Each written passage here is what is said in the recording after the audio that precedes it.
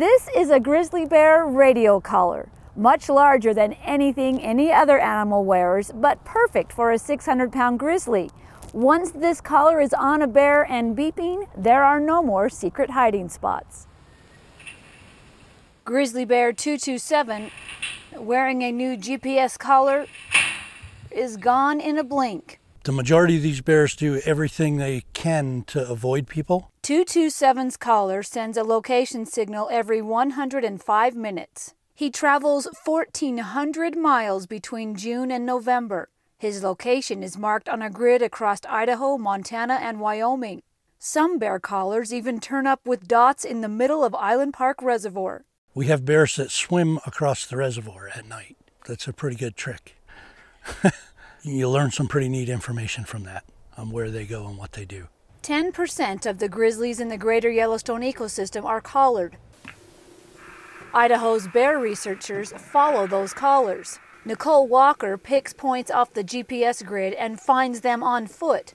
She checks the area for collared bears before she leaves the truck. All static. No beeps.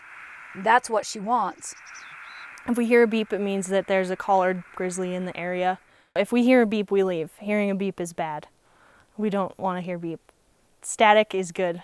She needs to know why the bear was here, but she doesn't want the bear to be here when she comes through. Help! She hollers often to make her presence known. Help! The bear's bed and breakfast is evident in the daybed burrowed behind a log for napping, and the bark full of bugs peeled back for eating. There's a high level of anxiety sometimes, but it's also a big thrill to be out here in bear country and investigating and seeing things that a lot of people don't get to see. 1, 2, 3. As for Bear 227, he's worn a collar for 2 decades. He's now 21.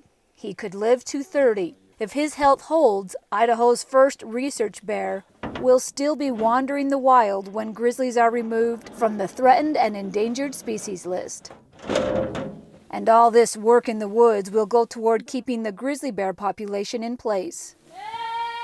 Chris Milgate, East Idaho News.